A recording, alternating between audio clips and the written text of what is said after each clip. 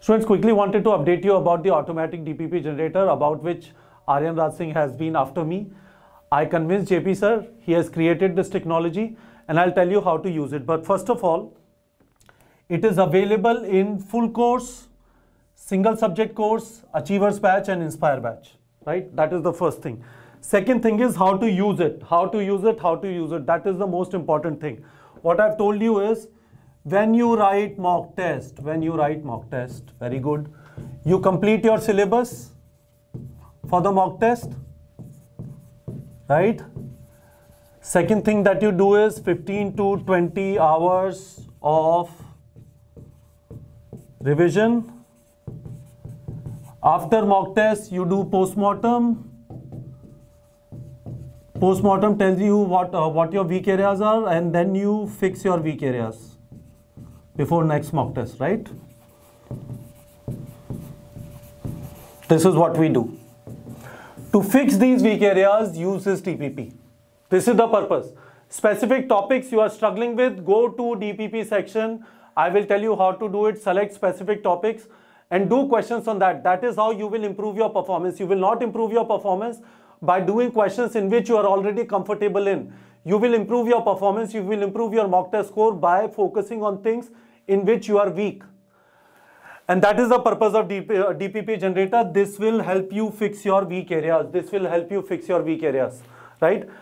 And this will be available in the app in 10 days. It is only available on neetprep.com right now. If you have joined any of these things, you have access to neetprep.com, and this is available on neetprep.com only. It will be available on the app in 10 days, but on the app, downloading PDF option is not going to be there ever, like it is not there in mock test.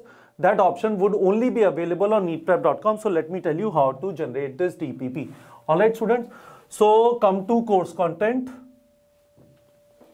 Go to chapter DPPs. Very good. And click on create DPP. Okay.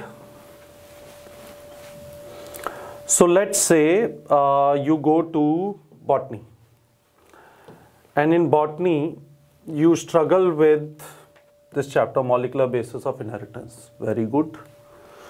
Now in this you struggle with problems of DNA fingerprinting, DNA replication, and human genome project. Create DPP. So this DPP generated, this is going to be for 30 questions. Print PDF, and this is generated for you. Nice and fresh for you, right? It is not like a DPP is generated by the platform for all the students, the same DPP. No, everyone can generate on their own based on what their weak areas are. You should know what your weak areas are and use this DPP feature to fix your weak areas. So this is what I wanted to tell you. I'm very excited about this. Hopefully you are also excited. You are going to take the maximum benefit out of it. But students, please understand this. You have to work hard. We will keep providing you things which will help your preparation, but ultimately it comes down to your preparation. So I want in the comment section to know from you, A, is it good or not? B, are you going to benefit from it or not? All right, students.